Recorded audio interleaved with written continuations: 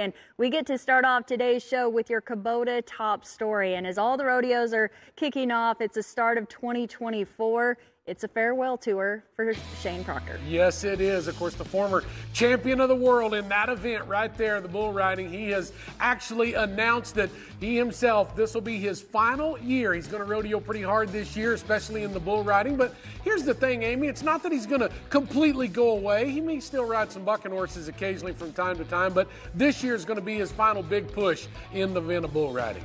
Yeah, I often heard Steve Kenyon talk about how Shane was so good at tying down and also riding broncs, and that he was kind of surprised after watching him grow up that he chose bull riding. And all the stories that we could tell. You remember when he cut his cast off himself so he could get on a bull at a rodeo, and he has definitely had his share of injuries.